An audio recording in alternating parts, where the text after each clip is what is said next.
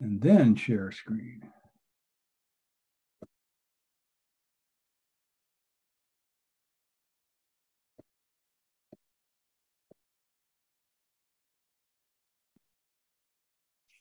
Well, thank you two for coming. We have a fair amount of material to go through with today, and the extent to which the material becomes in-depth discussions or not is up to you, really. There are a few things that I'd like you to go with. I've pretty much set this slideshow up so that after a particular topic, there's a Q&A period. If there's something you need immediate answer to because I haven't gone into it in depth enough, feel free to interrupt anytime, especially when there's only a few of us here. What I would like to do, though, is generally keep the questions to the end of that particular subject. So let's start. I want to make sure you can all see my screen that says division purpose on the top of it right now. Yes, sir. So we need to know is why are we doing all of these things? Think of it as a mission. We really need to help club members through the area directors meet the objectives of the club and the individuals, aid in various administration tasks, assist in the presentation of speech contests. As you all know, it goes from club contests to area contests and then to division contests. And the division contests are what you'd be directly in charge of administering. Assist in the training of area leaders and club officers. Many of you have already assisted in the training of area directors and in some club officer training already. Help clubs and areas achieve their distinguished goals.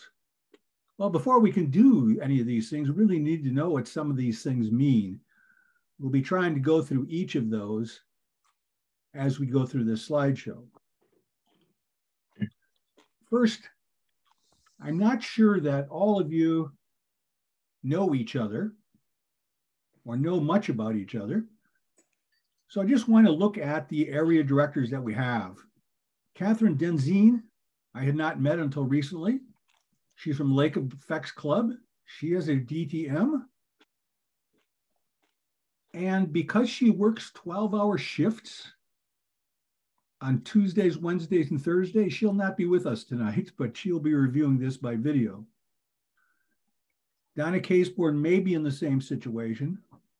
Again, I'll note that Catherine has been in Toastmasters about 5 years.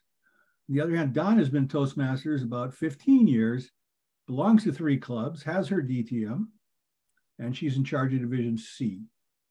In charge of Division E, Christina Owens, who I believe is connected to us. Are you in this session, Christina? I thought I just saw her. Can you see if she's in the waiting room, Subramani? I'm here. I just can't unmute quickly. Okay, good. If I got all of this right, she belongs to 2 clubs. An Yes. IP5. Maybe you can tell us what an IP5 is. I know it's level 5, but of which program? That is Innovative Planning and Pathways. And been in Toastmasters since 2017, as far as I can tell. Yes. Subramani, 2 clubs, been in Toastmasters since 2016. And what's EH5? Engaging humor. Oh, really? I've got to hear you giving some humorous speeches sometime soon. And Patricia, since 2020, 2 clubs she belongs to, but she's doing much more than just shows up here because she has been the leader for the website implementation, among other responsibilities when Zoom came about. So Patricia, can you tell me what PI1 is? No, I don't remember. But I can tell you it's my 3rd pathway. Persuasive influence, that's what it is. Oh, persuasion. Okay, that's cool. Yeah. Now, one of the things I want to do to make sure that everybody that says they viewed this session actually viewed it is I want to ask each one of you, what is your favorite thing to do outside of Toastmasters? So let's start from the bottom of the list. Patricia, what's your favorite thing to do outside of Toastmasters? Oh gosh, that's hard to say, Rick. I don't have favorites because my favorite thing to do is to do something I haven't done before. Oh, that's I cool. guess that's my favorite. That's cool. Subramani? I am pursuing my Taekwondo. Oh, really? Competitive Taekwondo? Not exactly competitive. At the age of 46, that is difficult to be competitive, but I have a 2nd degree black belt in Taekwondo. I'm testing for my 3rd degree black belt in 3 years. Wow. Christina, how about you? I would say my favorite thing to do is probably what's called OCR, which is obstacle course racing. So that involves running on trails and doing various obstacles along the way. Wow. How fun. Sounds like fun. Did I see Donna sneak in here? Nope, Rakia snuck in. Oh, hi, Rakia.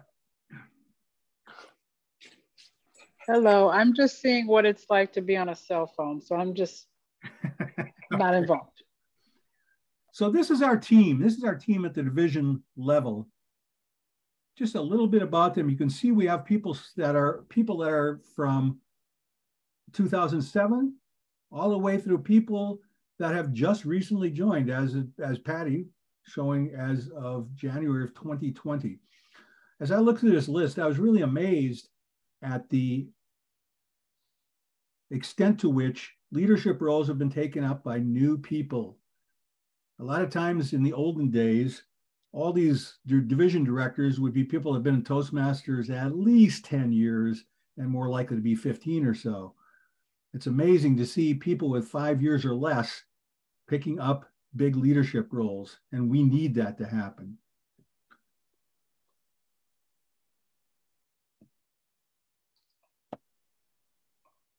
This is the training agenda for today.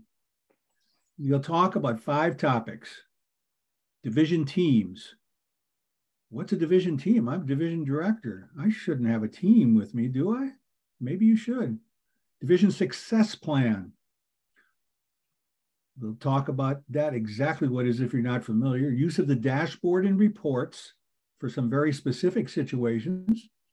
Division speech contests and 2023 rule changes that may have a big impact on how your contests are administered. And then have some words about division council. So let's start with division teams. Officially, division teams have 3 components within the division, aside from the division director yourself. There's an assistant division director for program quality, an assistant division director for club growth, and the area directors are on your team. Have any of you ever used an assistant division director at all in the past? Or ever heard of one? Don't all speak up all at once. I want to emphasize this point because I note several times what comes up in this district is that people tend not to form teams to get activities done. People tend to get burned out. And the way you don't get burned out is you get other people to help you. We will walk through some of the ways these assistant division directors can do that. Let's start that now. Let's talk about an assistant director for program quality. As we walk down through these things that an assistant division director could be doing, we'll try to think of some examples and see how it could help you lighten the load on what you're doing as, or purported to be doing as, a division director.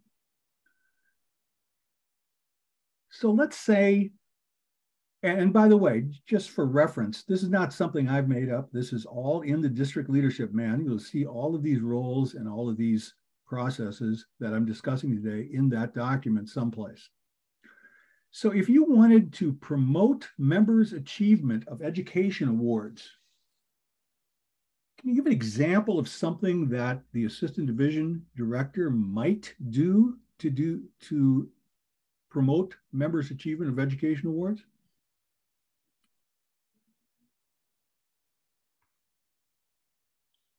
Anybody?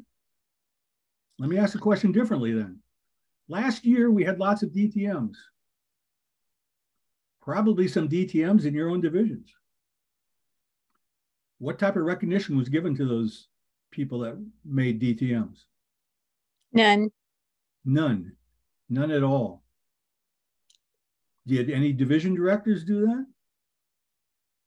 I have to say it's my fault. When I was Division F director last year, I simply assumed it was being done by the district, and it never happened.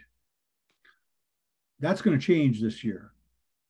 I am going to be making direct calls to clubs that have had DTMs in the last year and award education awards to the individuals. It'd be really nice if that could be done at the division level this year, at least for maybe, if not DTMs, that how about some sort of recognition for people that achieved their 5th level? How could they support area directors in enhancing club quality? I will answer that question too, because I keep hearing this over and over and over again when I'm listening to people from international. They say, look, if you want to enhance your club quality, why aren't you doing moments of truth at the club level? And I don't think that the value is seen by most club members. I have done moments of truth a number of times and it pointed out things that clubs should change. Maybe what you do is you send a assistant division director into a club that you think might have need for that. If a club is of low membership, there's got to be a reason.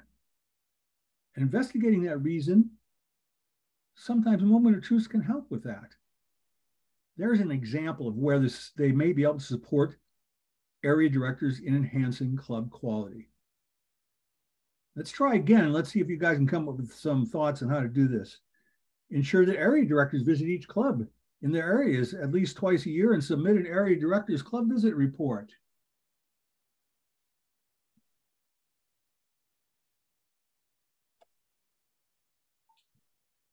Well, you do this as a division director right now, right? Don't you look over the shoulders of the area directors and make sure that they do their reports at least twice a year? Maybe that's something you can delegate to someone else working with you. And the rest of these fit into that same goal, encouraging areas to meet their distinguished goals, coordinating, conducting division speech contests. An example of that 4th one, encouraging areas to meet their distinguished goals.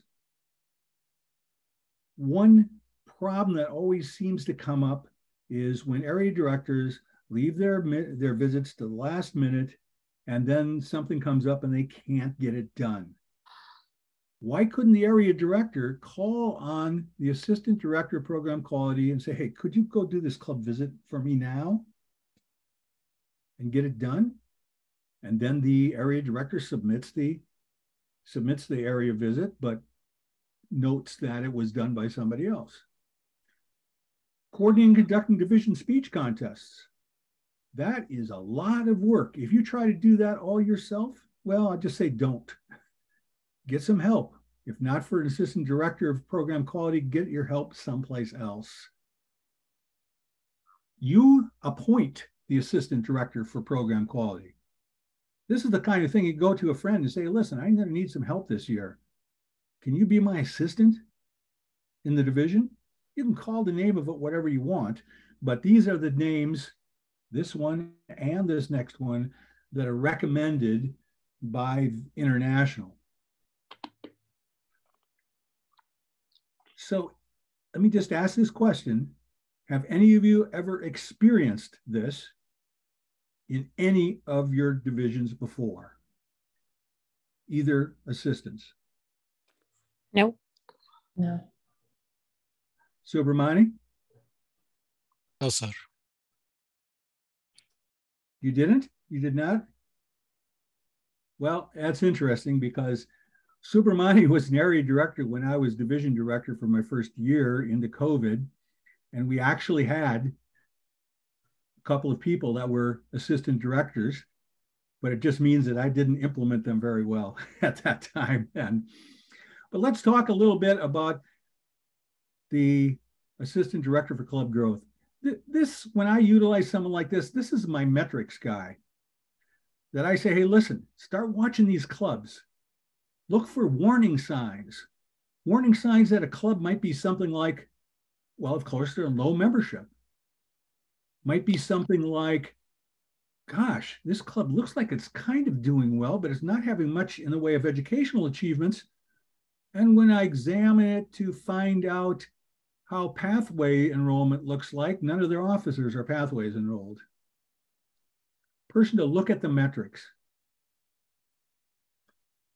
So you have two team members, one that is roughly parallel to what the program quality director does at the district level, and the other that's roughly equivalent to what the club growth director does. You know, to be able to achieve distinguished, your division has to have a net increase of 0 or a net decrease of 0 in clubs. The other thing is, if you've got, this person can be watching for clubs that look like they maybe are going to fold or be suspended, and know that for everyone that goes in that direction, we have to find one within that division to come aboard as a new club. That's something that maybe you can defer to an assistant because you don't have time to deal with it all the time. You know, part of this comes with just a discussion I had today with the Division A director. She said, you know, when I go to meetings where people are doing a lot of things in the district and in the division, I always ask them, how do you have time to do all of that? And the answer to that question should be, I don't know if it is or not what she gets back, but the answer to that should be, I don't do it all myself. I've got a team of people that are doing it for me. If I have to go to Hawaii for 2 weeks of hard work in Hawaii, then I've got people that'll take care of the division for me while I'm gone. The next obvious set is division teams, is area directors. We're right now way behind. Division A needs 4, C needs 2, E is complete, F needs 1, and H needs 1. Because E is complete, I have asked the Division E director to give us some tips on how she managed to get those teams together, get those area directors together, and maybe there's some strategies that she employed that might be able to help the rest of us fill the needed slots. And with that, Christina, you have the floor. Thank you, Rick. Good evening, everyone.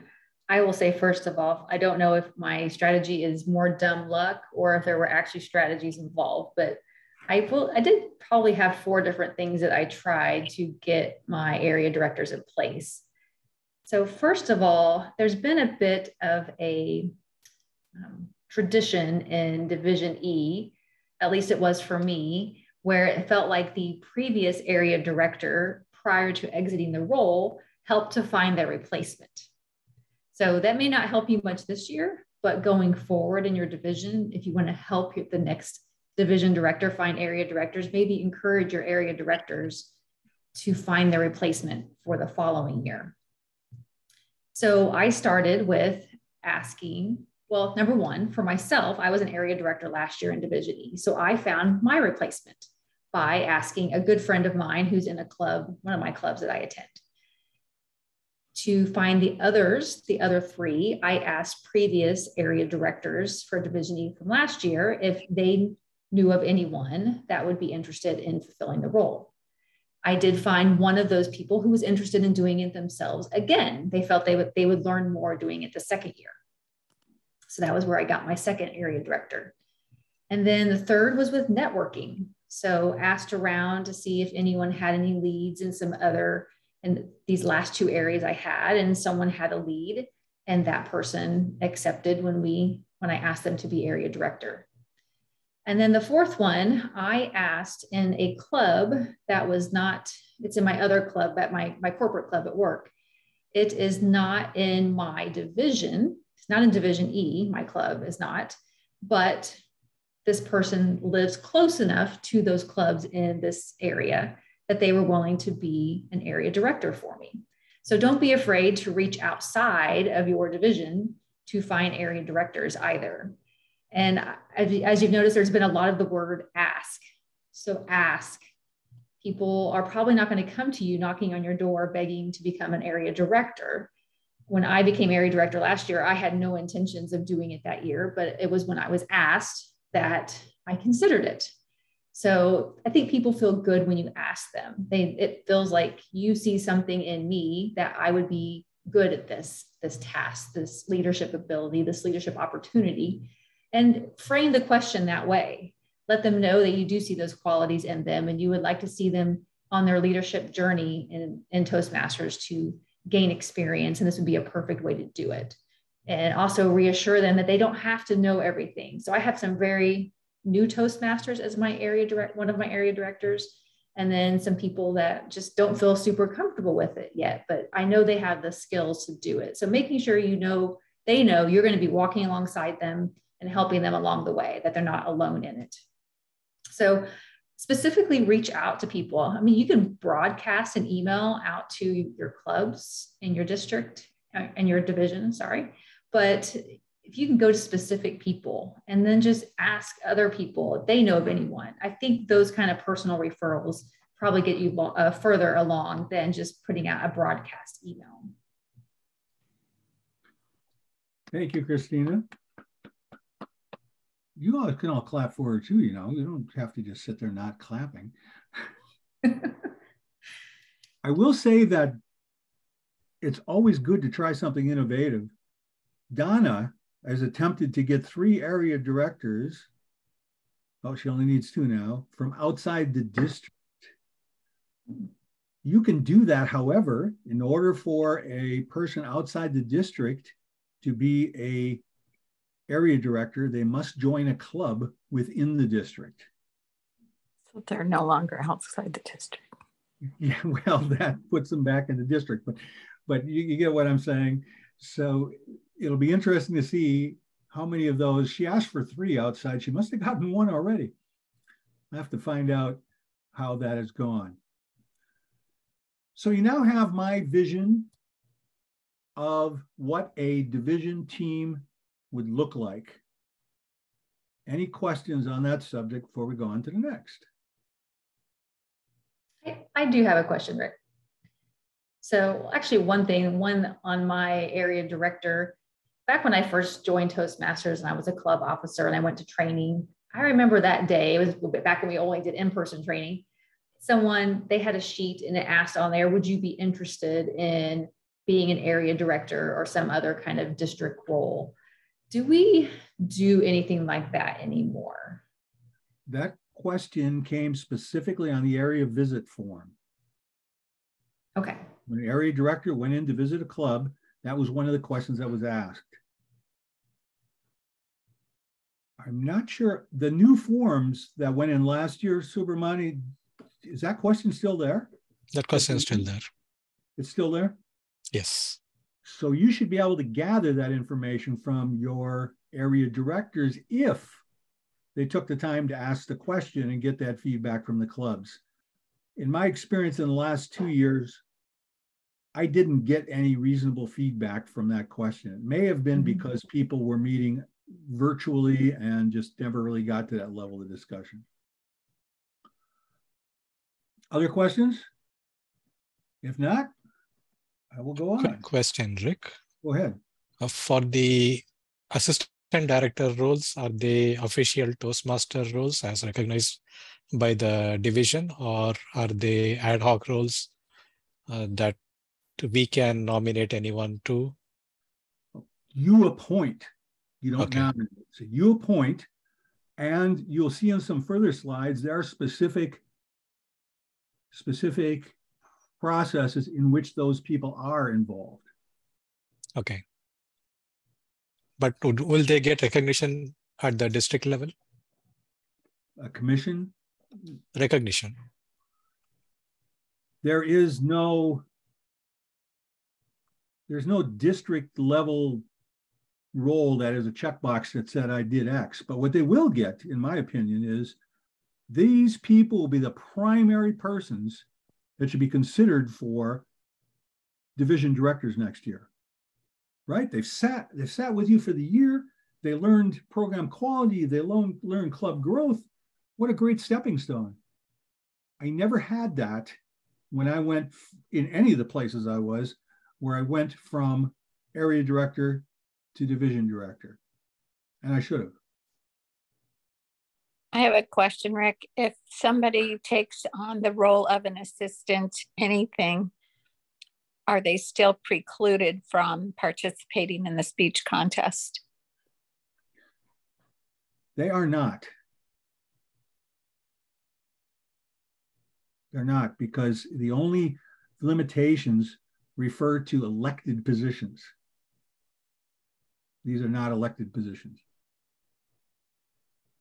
And we'll be going through later in this slide, we'll go through the actual wording of that particular limitation as it was placed in the rule book this year.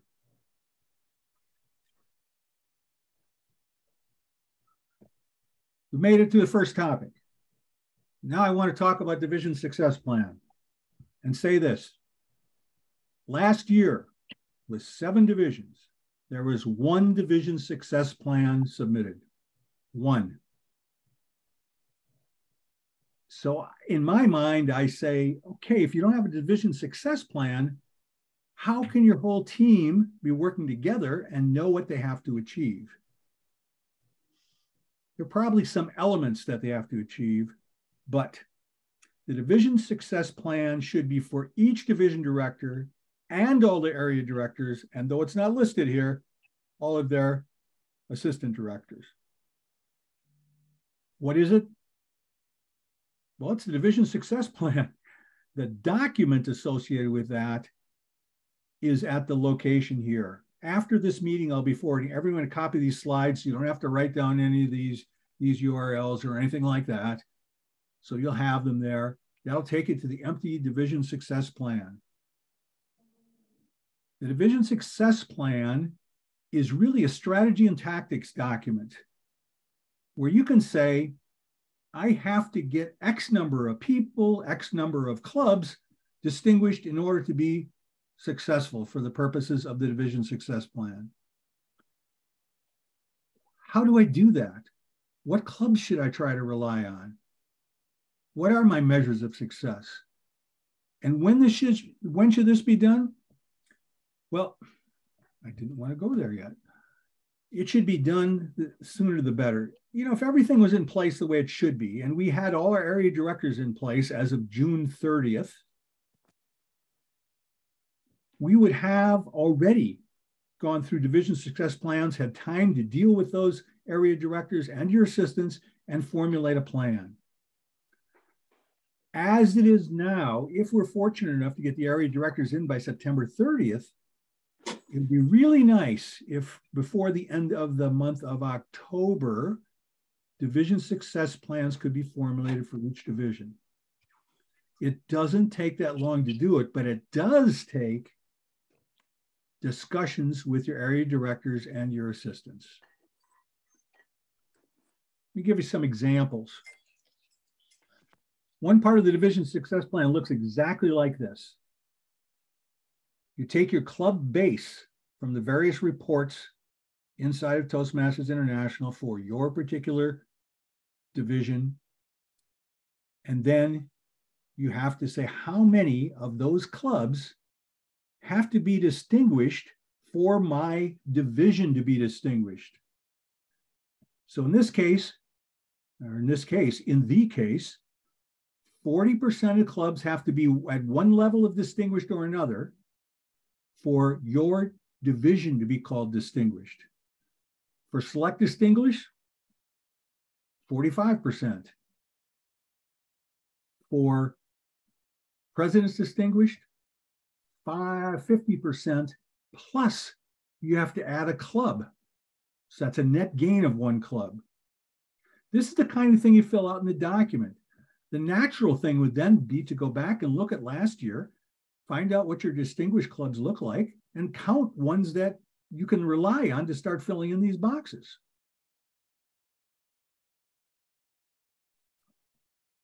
The next most important part of this entire document is what I call the situation analysis.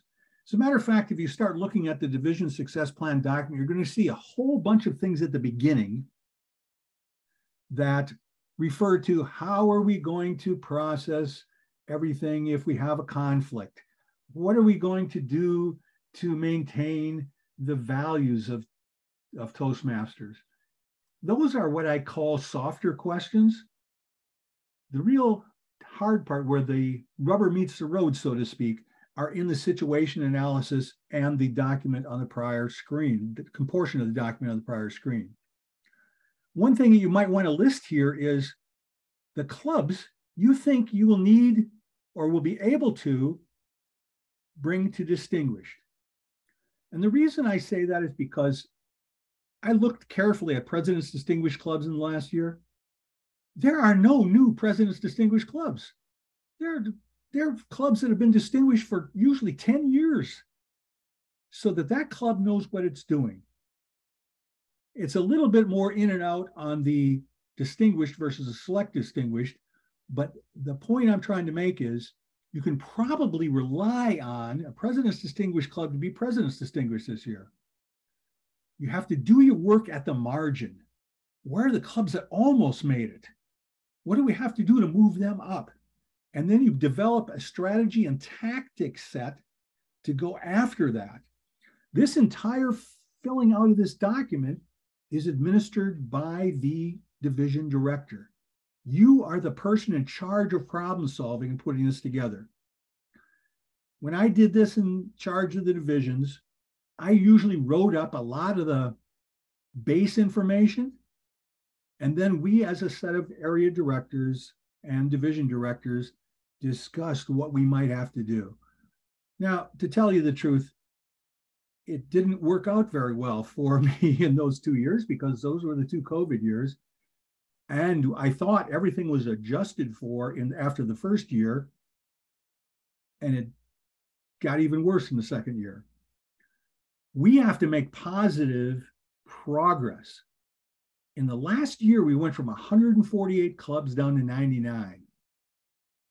Let me say that again. In the last year, we went from 148 clubs down to 99. And when I did after reports on those clubs, some of them anyway, we should have known right at the beginning that those clubs were not going to make it. They had not been meeting. When they were meeting, there were 4 or 5 people out of the 20 that appeared on things, etc. The earlier we can know that's a problem, the better. And the start is this document. The start is also the area visits made by the area directors. Here's the other important piece I see on this document. These are the people that agreed with the strategy and tactics in this document in this particular year. Notice the people involved: the division director, the area directors. Division F club extension is basically what we have come called in this document the assistant division director for club growth. And then the Division F logistics is really the person that was in charge of program quality. Although we only used logistics, we didn't expand any clubs. So this gentleman that was the Division F for club extension, never even had a chance, never had a lead to follow up on during that time period. The point I'm trying to make here is this is your team. Put your team together. We're working on these parts. I suspect not much has been done in these other two. Let's get those assistant division director people in place. And it may be that due to the nature of your particular division, maybe you want to give them different names. You need them to work on something else. I don't care. They're appointed by you to perform the role that you need to have done.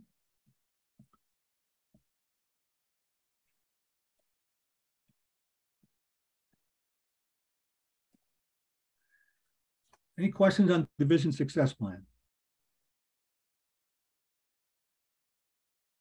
The division success plan, I will say, gets filed when you've created it. It gets filed inside of the TI website, and that's accessible by division directors and by district officers associated with your division. So it's in one of the lists of things you can get in Leadership Central. Division success plans.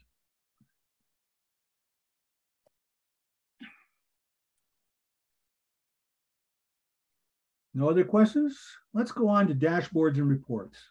Now, some of you are very familiar with these dashboards, I'm sure. Some of us that have been with Toastmasters in the beginning knew when there only was one report. But I want to talk about these in the context of problem solving also.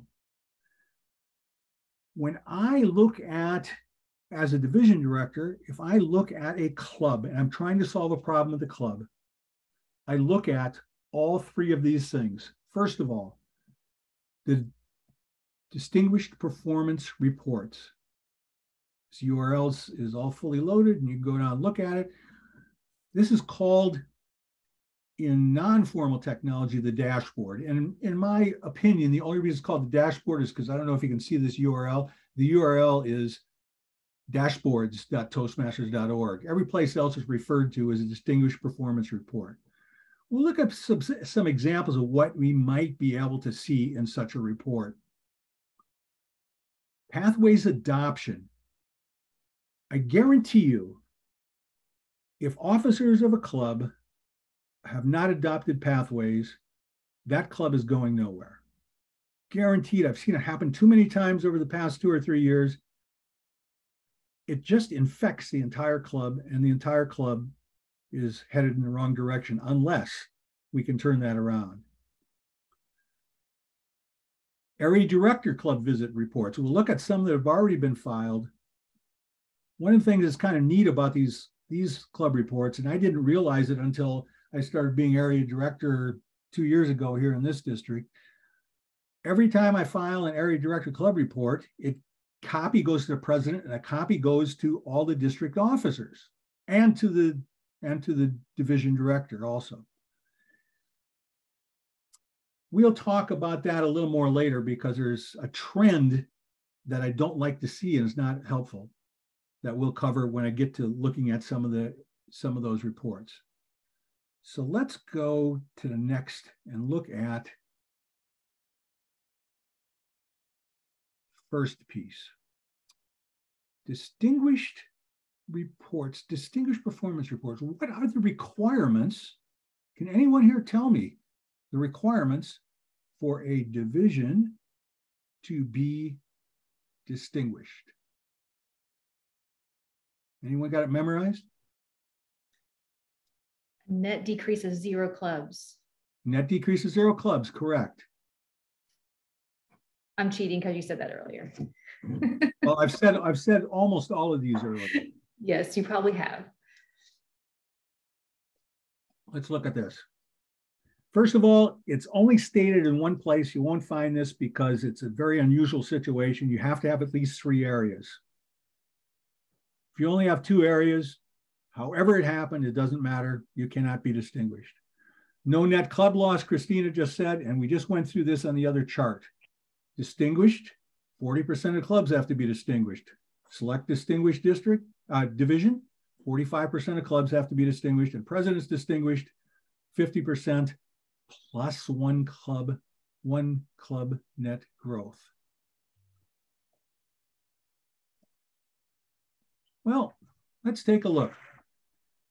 I say in my division because this slide was old, but this is last year. This is a part of the distinguished performance reports, but I've looked at just the areas rather than the individual clubs.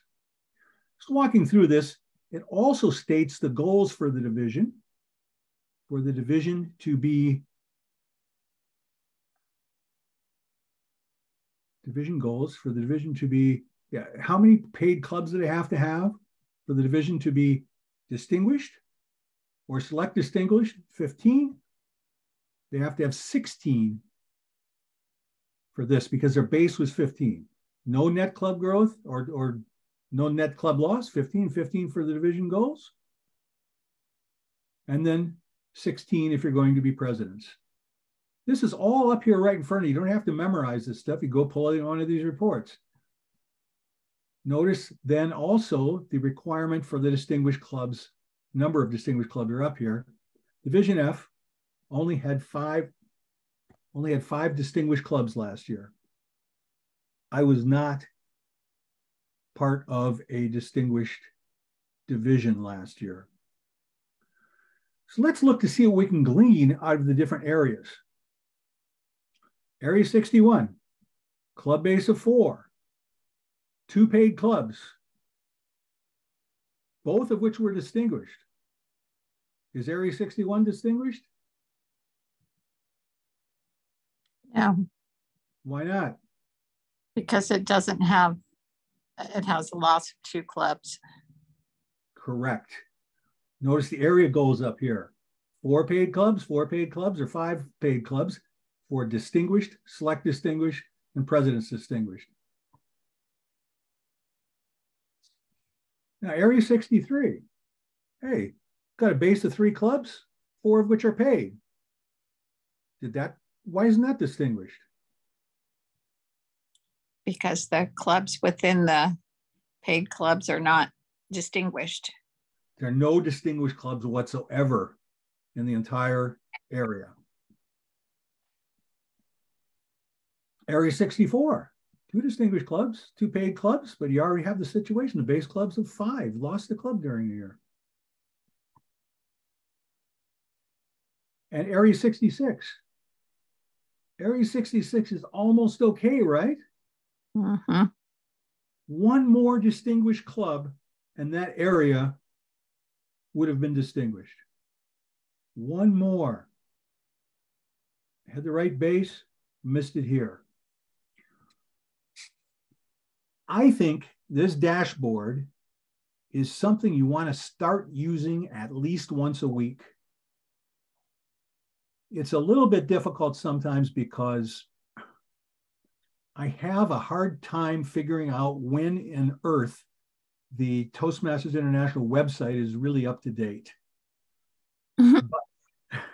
But you will find that it's pretty good in this particular kind of report because it gives you the dates that are available. And as you look at it, at the URL that was in the previous slide, you just pull it down and you will see. Here, you're looking for warning signs. What if we're halfway through the year and none of the clubs are distinguished yet?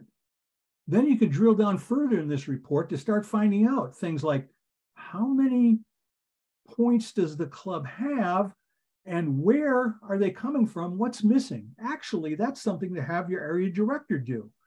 Your area director should be looking at this before they visit the club to find out what the problems are here.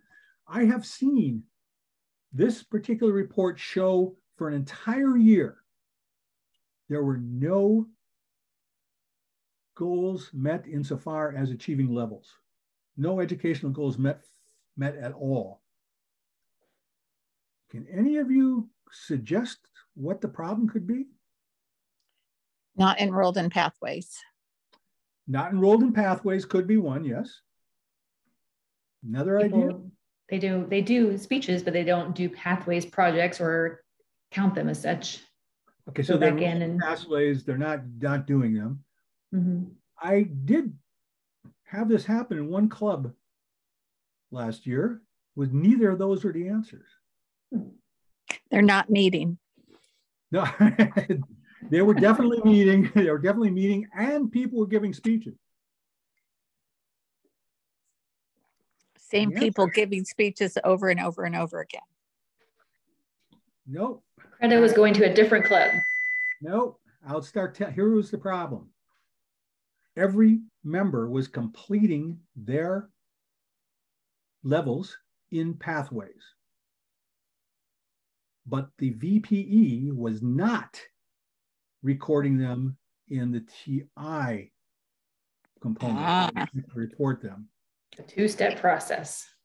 And that is more of a problem than you would think. But the first thing I try to do if I see a situation like that is you need to look to see if the VPE ever attended officer training. If they didn't, then you likely know what the problem is right there. Or especially if the VPE is not enrolled in pathways. That makes it even worse. So you can tell a lot of things from these. And that's one of the things I think you need to help your club, your area directors in. Because especially if they're new, they may not be used to looking at the dashboard. And if they are looking at the dashboard, they may not be used to distinguishing what a problem might be. Another look at some other report here is this one. You can find out if a club, which members have pathways adoption, et cetera, by looking at the membership list or the officer list, but I like to look at the pathways adoption report. And here's a summary of that report. I've pulled out some columns that we don't really need. Let's look at these clubs. Kentucky Farm Bureau, 26 members, 65% total member pathways adoption rate. All officers are pathways enrolled. New members are not. Only 2 out of 3 new members are. So what do you think's going on? Anyone have any ideas what's going on with Kentucky Farm Bureau here? They're not helping their members get enrolled in pathways and with the program right away. And I'll say this is a corporate club. The corporate club does not require attendance. And sometimes in corporate clubs, you'll find people that will sign up just to be part of the membership of the club and will not really participate that much. That's not an unusual situation. We have a club that has 80 members in Division A, I think it was, has 80 members in it and are not achieving much in the way of educational levels. It's a corporate club. There's some sort of panache associated and it's a social situation. They may be okay. I'm a little concerned about this new member rate though. But if they're just signing up because that is what their corporation says they should do and not really participating, it might be a sign of that. But if I was an area director going into the club, I would ask that question. What's really going on here? How can it be that new members, now that says we've had 3 new members this year and only 2 of them are signed up. That might not be a big deal because it's really 3 out of only 2, right? I look at communicators. This happens to be my club. We made distinguished for the first time in 5 years last year. And these 2 members just joined. I know this because what we do to get new members into pathways is the VPE sits with that person when they first come into the club and helps them select it. That's all that counts, whether or not they're enrolled in pathways. This person joined and just hadn't been back to a club meeting yet. These happened in the last meeting in the month of August. So I happen to have some inside knowledge there that we're okay. Look at Humana Speaks Up. 9 members in the club. 7 of which are officers, or at least there's 7 officers positioned, but they're all enrolled in Pathways. What's going on with this club? Any ideas what you can see what might be going on with this club? What about this number? They're not adding members. They're not adding members. And so we can't really tell from this report, you've got zero new members and no new members have been enrolled in Pathways. Well, that makes sense. You can't make something up. The club is low membership. What happens if they go under 8? They'll be officially low membership. And if they go through 2 dues collection periods with less than 8, what happens? Deleted. The club is suspended. You lose that club. I think if I was division director, this year, I'd watch these clubs, be very careful, these clubs at the margin, and make sure that your area director's time is primarily spent on trying to build these clubs at the margin. Because look at this, if they go down by 2, they're out. And if it's 2 quarters in a row, they're completely out. Just keep them at 9 somehow. Find out what's keeping them down around 9 when all the other people in the same area have huge membership in clubs. This club on top, these 2 larger membership clubs and one on the bottom, those are both corporate clubs. Communicators is public. Humana, I'm not sure. I think it's corporate also. But let's look at this last one. 31 members. Pathways enrollment, 74%. Officers, at least most of the officers are Pathways enrolled, but I would be checking to find out if the VPM is, or not the VPM, the VPE. The VPE is, we've got a problem. And they've added 3 new members, but only one of them has joined Pathways. So that's something to work on. I can now go, if I'm an area director and have this information, and have discussed it with you and maybe look at things we could try for the club to find out what's going on, we can now go in armored and we can ask very specific questions of the club officers.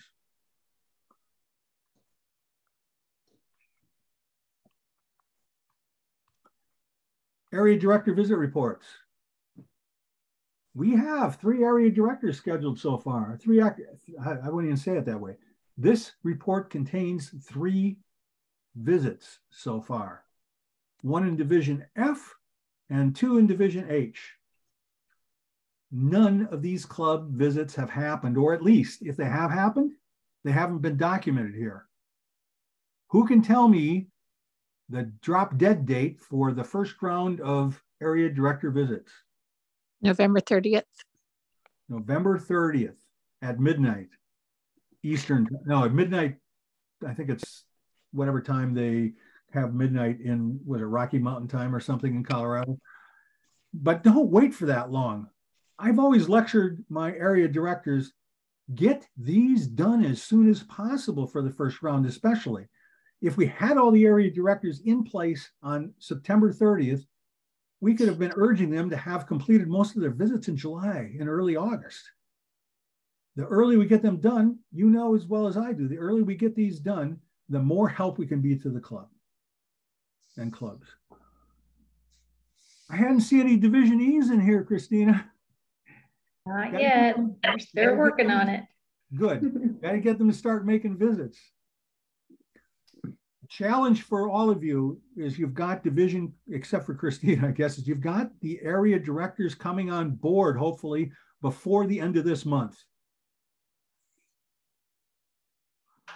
They have only 2 months to get their area visits done.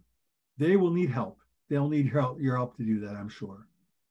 Especially if they come in and they haven't had a lot of experience before. These are the 3 main reports that I came to rely on as division director. Any questions in this subject? Rick, one question on the first report, the paid clubs, is that only show after the members? Is that when the membership dues are due after that time frame, or what does that mean exactly?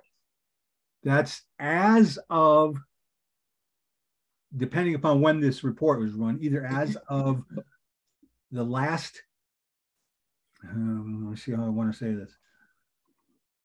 As of the last dues collection period, however, if you paid under 8, you may be counted as low, but it's still paid. But if you're the second 8, you're not a paid club anymore because you're suspended. If you have to take dues not all at once, I urge people, get 8 in before October 1st in this dues paying period. Because if you get 8 in before October 1st, even if you've got another 8 to collect, then you're not counted as low membership. So in this case, by October 1st, get at least 8 collected dues for every club. That's what you want to have.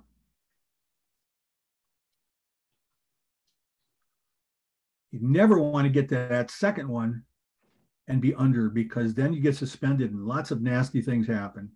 There's an re-enrollment fee. You've got to pay back dues and all kinds of things. Most clubs that get suspended don't recover. So Rick, so the Area 61 here, you had 2 paid clubs.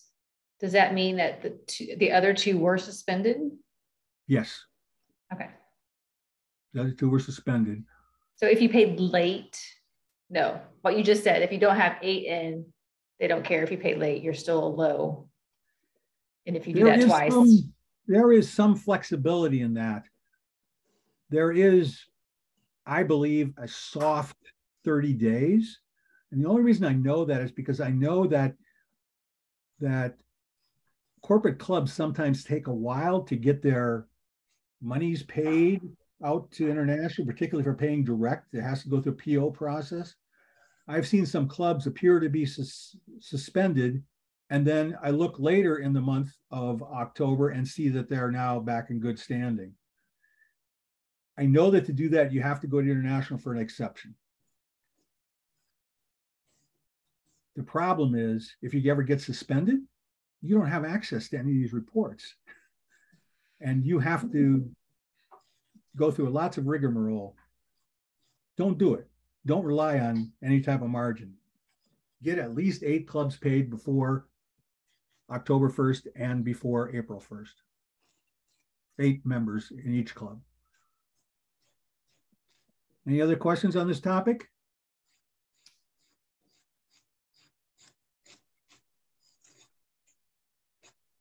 Next subject then, division speech contests. There's a lot of points in here. I am not going to go in detail through each one. You should say thank you. Thank you. but you can use this particular slideshow as guidance, and that's what I'll be forwarding it to you. I want to cover 3 things. I want to cover lightly the 10 steps to doing division contests, and I want to, in detail, look at some of the rule changes and in the formats. So let's go. Format. The format is not yet fully decided. The district council voted more than 70% of that district council recommended hybrid clubs, hybrid contests for the division. I sat back and looked at the statistics that I could tell the role of the person that voted. I expected to see something like the club VPEs and the club presidents would all vote for hybrid, and the actual area directors and division directors would be voting for virtual. That's not the way it happened. It's split, and the roles of the people involved were mixed. I don't know. We have a district executive council meeting on 9/27. Attend if you want to be heard. At that meeting, I will be proposing or I'll have somebody be introducing motions to accept what was specified by the district council in all cases. They said hybrid in all 3 levels: hybrid in area, hybrid in district, in division, and hybrid at the district. The district executive committee can vote those proposals down. I can only note, I will not take sides. I'm going to faithfully present whatever district council said. I do know that virtual requires simply virtual meeting capability. Hybrid requires a physical site, special video capability, and there's guidance from International that they said they would provide in the second Toastmasters quarter of this Toastmasters year. So that means sometime before December 31st.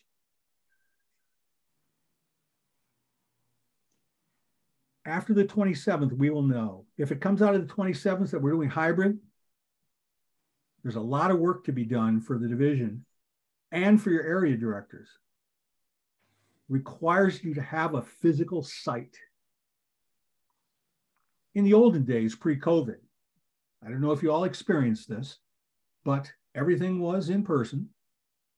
Each area director had to find a place to be able to do their contest, and that was done generally at some club location. Some club provided the location. We didn't have this special video capability, but everything was done in person. So acquiring a physical site might not be that difficult for a club, for an area.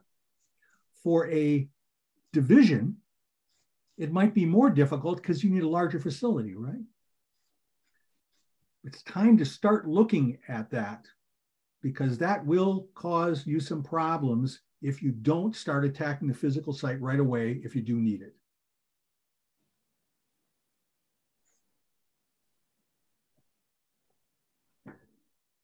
These steps by timeline, we know that the division contest has to take place someplace between the 15th of March and the 4th of April. Probably the longest or most difficult planning part of the cycle is, if we're going to hybrid, for you to select the division site. So that's something to keep in mind to see how things happen after the 27th.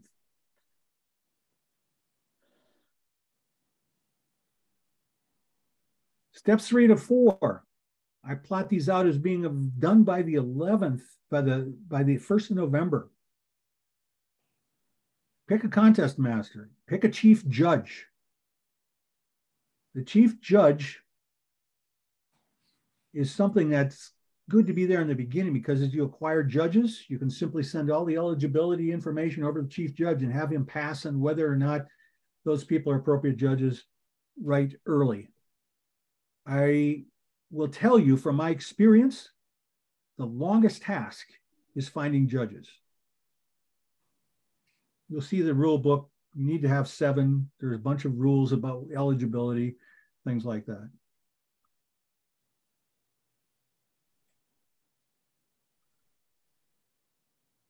Step 5, international speech contest. Unless something changes on September 27th deck, the second one will be evaluation speech contest. And then inform your areas. Once you have selected your date, then they can plan when their latest date is. Now, when I say selecting your date, what I want you to do is get it on the district calendar. If you don't know how to do that, the person to contact is David Klopfenstein, the PRM, or Patty will tell you what to do, things like that. But I want them on the calendar for a very selfish reason. I want to be able to visit each and every division contest and help with that contest. If they're all scheduled at the same time and the last date in the selected period, if you're all scheduled on the 15th of April at the same time, I can't split myself up. There's 5 of us, 5 of you all. We simply ought to be able to select a contest time that doesn't step in other contest times. It also gives another benefit, because as a division director, one of your most active judging pools are the other division directors, right? No conflicts with clubs, things like that. A Zoom master for your division contest. Zoom masters, we don't always use Zoom. I know in Division F, we used what was called WebEx. WebEx. We use WebEx. You just have to plan for how you're going to administer that situation. Selected judges, talked about that already, minimum 7. Look at the eligibility. Send everybody. Here's something that we don't do, and they didn't even do that at International this year. It's very disappointed. They did get the judging eligibility sent to the chief judge for me. I was eligible for judging in a particular contest at the International. They didn't even give us rule books. Now, it's not something I have a rule book sitting in my back pocket all the time. I would have expected them to do that. That's an important thing, to make sure that every judge gets a rule book. As you get further down, now we're talking about getting into the beginning of your contest time period. The chief judge has to do these things. You can't select a tiebreaker judge. Only the chief judge can do that. Can't even tell you who it is. Get them a rule book. Get them judges' eligibility forms that are filled out by the judges. Chief judge then approves or disapproves the eligibility of the judges you sent him. Steps 9 to 10. Contest agenda rough cut. Again, 215 is what it's recommended. But again, this is something you can easily have your assistant division director for your assistant division for director for PQD to put together those paperwork things for you. And I recommend always outlining for the contest master, even if it's yourself, outline those opening statements.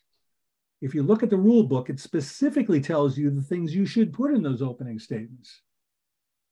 Take a look at the rule book and do that. Make sure everything you have that can possibly be ready is ready by 2:15. I've said 2:15 in here because 2:15, 3:15, 4:15. 2:15 lets you do this and prepare the outline. Everything after 2:15 depends upon what's happening at the area contests, right? You can't tell, other than a rough outline, you can't tell how many contest participants you have. You can't tell what clubs they're in, so you can decide on the final eligibility of your judges. You don't have enough information to do much else.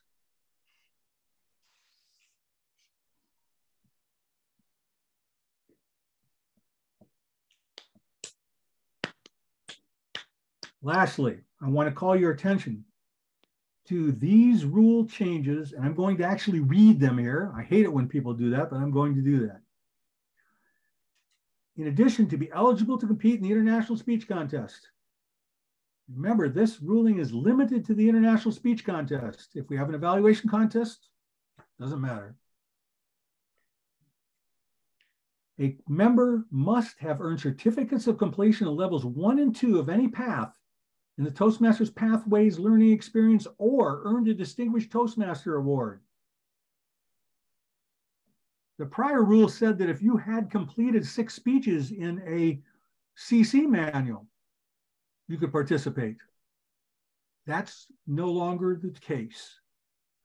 Only DTMs from either program or people that have completed levels 1 and 2 of a path are allowed to compete.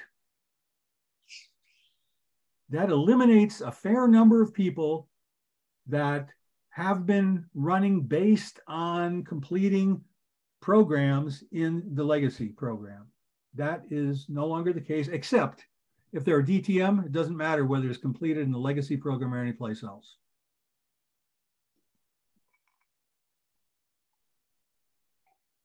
F, further down in the document, candidates for elected. That's an important move right there. And this word also, candidates for elected district leader positions for the term beginning and subsequent July 1st are ineligible to serve as a contest official or a test speaker at the area, division, or district level. So let's take an example.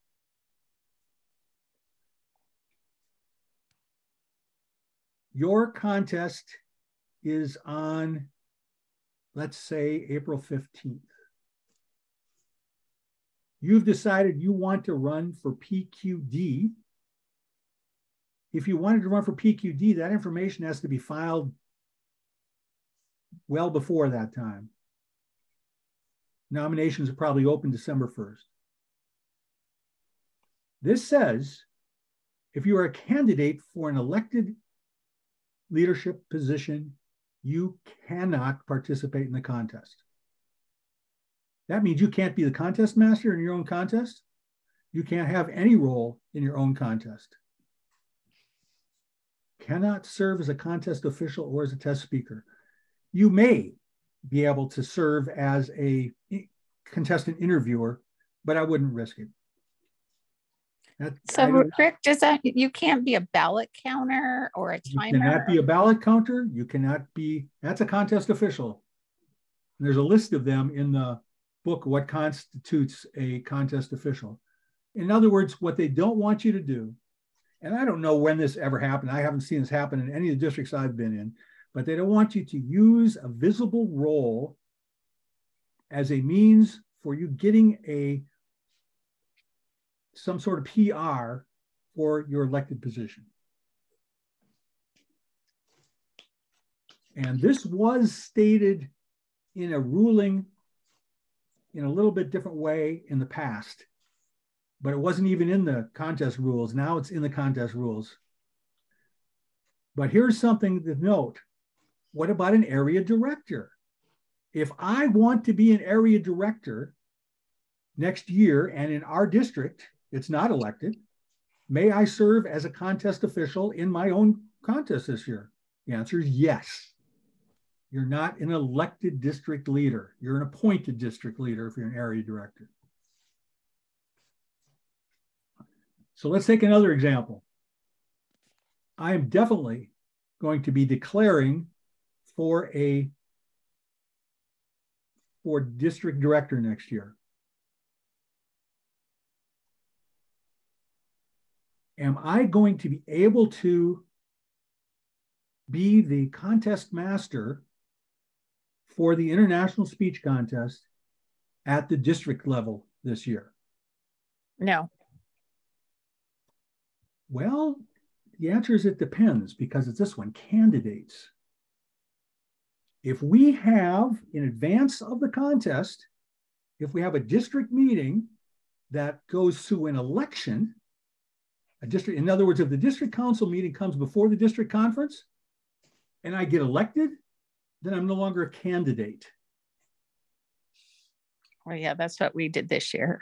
Yeah, that was called by some the Rick Holtmeyer rule because I was always pressing them to split that out last year. So the two key words, elected and candidates. I think if you want to become, let's even say you're going to run for the same district position next year. You could decide, because you want to run your own area contest, that you're not going to announce you're going to run from the floor, because you're not a candidate until you're announced as running from the floor. So you can play some games of this, but I recommend that you don't.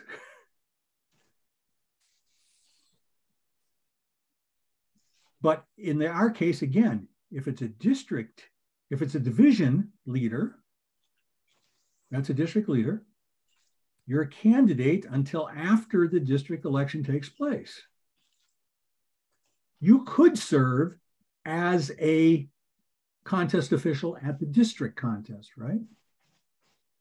But you probably couldn't at the division contest, because your division contest will not be before the district contest, before the district elections, district council meeting. Is that all clear? Just use those two words and see if they apply, and that'll tell you. And this other one, number 9, the contest chair may appoint a contest master in such cases. However, they're telling you now what you have to call that person. It's got to be called the contest toastmaster. I don't know why there's any confusion. We always call them the contest master, but now you have to apply this particular term. Some of these rules I think are a little silly, The real thing is there's no enforcement of that. If you decide to call him contest master, what are they going to do about it? There's nothing they can do. But if you want to follow rules, this is what you want to do. And here's the last one. This one started last year, but I saw so many people that just did not read the old rule book. This is important. This is at all contests. The timer with the stopwatch is the only person, I want to put it this way, is the only person that maintains and delivers to the chief judge the written record of elapsed time of each speech in the speech contest record sheet and instructions for timers. So that says how many time record sheets are given out. One and only one. The person that is using the timing device is completely separate from the person using the watch, the stopwatch, and recording the time. One and only one. There have been lots of variations I've seen during the past year, and the variations just cause confusion. What happens if both of them are recording something and got a little different time? Well, you don't have both of them recording. What if my stopwatch broke? Well, if the stopwatch broke, that constitutes a breaking of the timing device, and therefore the contestant is allowed 30 additional seconds. That's clearly documented in the rules. Don't let anyone try to tell you different than this rule. You'll find it in the rule book. So why do we need two timers then? One is to watch the stopwatch.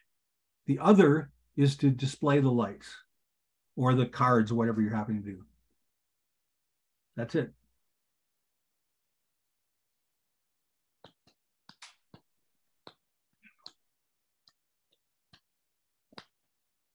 Other Q&A for the division speech contests.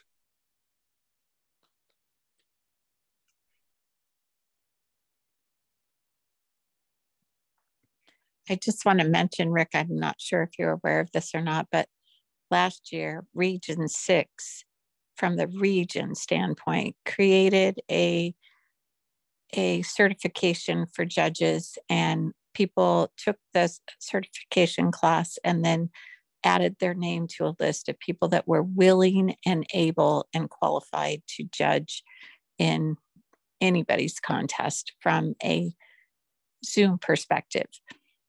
Yes, and I use those people in my contest last year, but I'm trying to get something different done this year.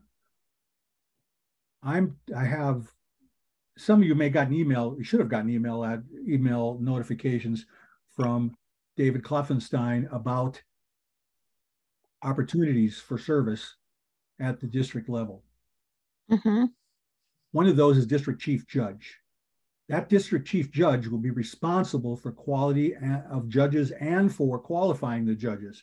So what they did in Region 6 will be mirrored in District 11 also.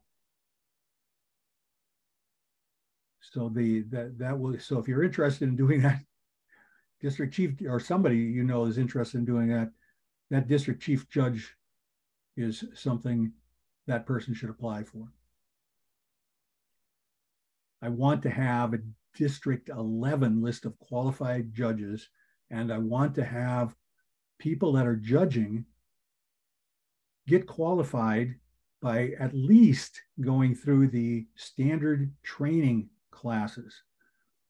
I've watched judges that do things like, oh, this number, I'm now judging the fourth candidate, but I want to compare what this person did to the first candidate. No, we don't do that. Right. And things like that. I've seen a lot of that.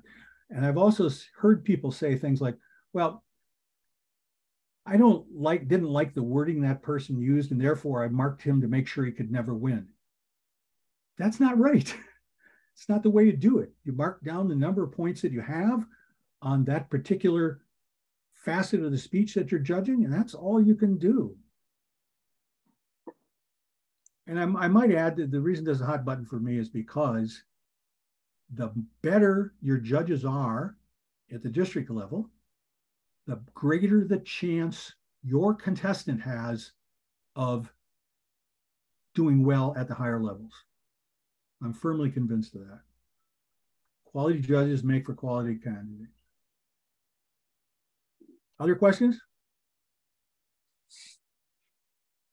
No? Yes? Well, how many of you people have planned your division councils for this year? Division directors, how many have planned it? Anyone? How many of you have ever attended a division council meeting?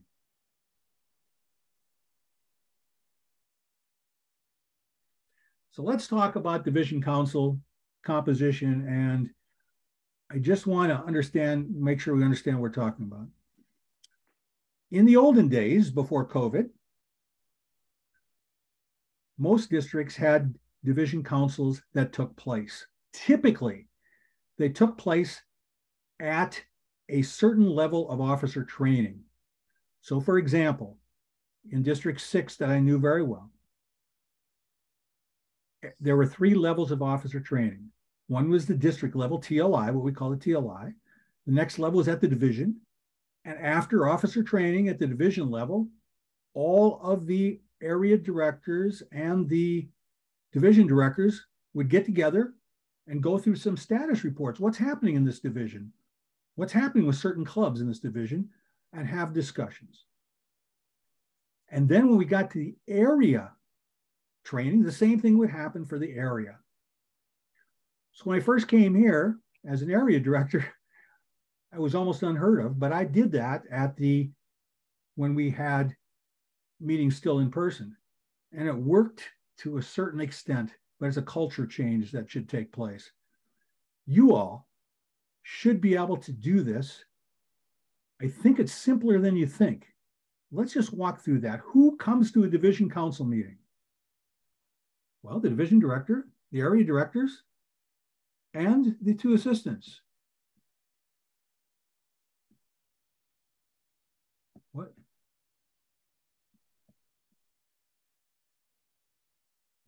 Am I still here? Do you still see my screen? Yep. Okay, because I got a message saying I've been signed out. I'm glad it isn't. What? Division council, division director, simply convene. What we did when we used to have to go up 2 hours and drive up on Saturdays to come to deck meetings and things like that up into the church in the middle of Indianapolis, we each division director had a table, right? We sat down around that table and we discussed information, exchanged information. I didn't like that because I didn't like to drive up 2 hours and drive back 2 hours for things that we could have probably discussions we could have probably had over the telephone. What do we want to accomplish? Well, the purpose of these meetings is to convey information that helps us assist clubs, areas, and divisions. So for example, there's a club that, if for example, there's a club you're having trouble with, the area director is pulling his hair out and saying, I can't figure out what to do with this. Isn't it nice to be able to convene the other area directors and the division director and your assistants to work on a plan? Why not? What also is the benefit is that other area directors may have knowledge or have had experience, or even you may have had knowledge or had experience that area director needs to be able to solve the problem. These meetings with that composition, by the request of Toastmasters International now, by the manual, are twice a year with 4 weeks notice on each. I will tell you that the distinguished districts I talked to at the international conference, they do this much more often than that. And those are the ones that are really doing well. We need to start someplace. You are supposed to give 4 weeks notice to each meeting. My suggestion is try to do this in conjunction with some other kind of meeting you're coming to anyway. For example, if you're coming to a deck meeting or a district council meeting. Could be after the district council, do a division council, why not? Things like that. Please consider doing this during your next year. Questions answered on district council.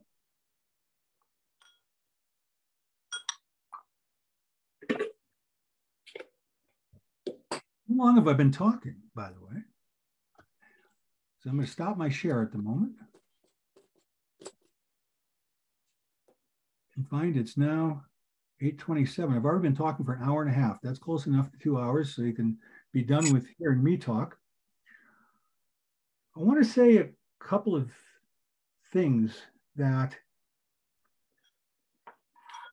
look a little strange to me sometimes, but really feel good. I feel really good about looking at people that have not been with Toastmasters very long, taking over positions of officership in clubs. I'm astonished at the number of people that are here less than 2 years and are presidents of their club. It's amazing to me. And I think it's great. Now we need to generate that in our divisions and in our district. We need to have people that can give a little bit and learn a lot to become comfortable with jumping to the next position. This problem with acquiring area directors has been a problem in this district ever since I've been here, since 2017. We have not built people that have learned enough to have confidence to go to that next level. That is one of the things we have to do this year. We do that by making assistants at this level and by making assistants at the area level. I'm doing area director training in 2 weeks. It's going to have the same kind of concepts embedded in it, so it won't be anything new. There are also 2 official area director assistant positions that you can probably guess their names. Area director, assistant area director for program quality and area assistant director for club growth. It's not just a problem with getting people to help offload you. It's a process by which we can start the training process with hands-on by people who are not yet ready, either by themselves or by our point of view, for taking the next level. Number 1 district last year was one in India.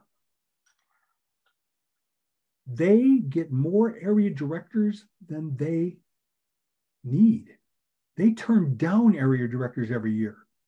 And the way that they do that is through similar things I've been talking to, plus they go to the clubs every year and have the club nominate people to be considered for area director.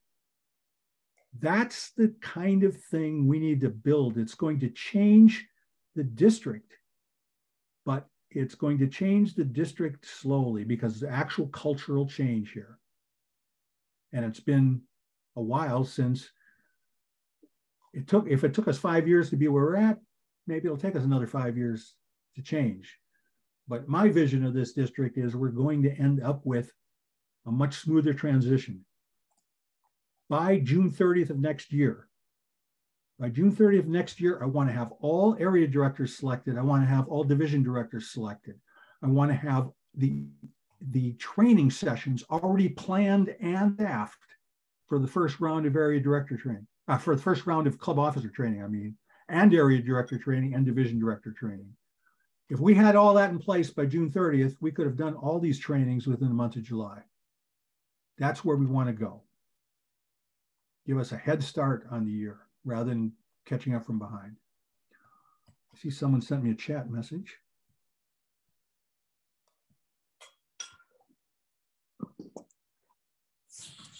Good suggestion from Carol, who's listening here. She says, maybe you can get a March calendar out now and ask who wants which Saturday. First come, first get it. Now's the time to choose the date rather than plan around it.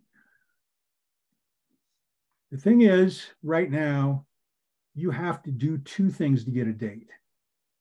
You first of all have to get it on Rikia's calendar because she or her group are responsible for the Zoom sessions. Then you have to get it on David's calendar, who maintains the website's calendar. What I do when I need a meeting is I just send a note directly to both of them and say, I need this meeting on this date. This is when it's going to be. Get that out. Get that out now. And I will be giving them instructions to say if there ends up being a conflict, I'll adjudicate that. So get the information in fast. That's my advice on that. Choose the dates. Any other questions or advice? Thank you, Carol.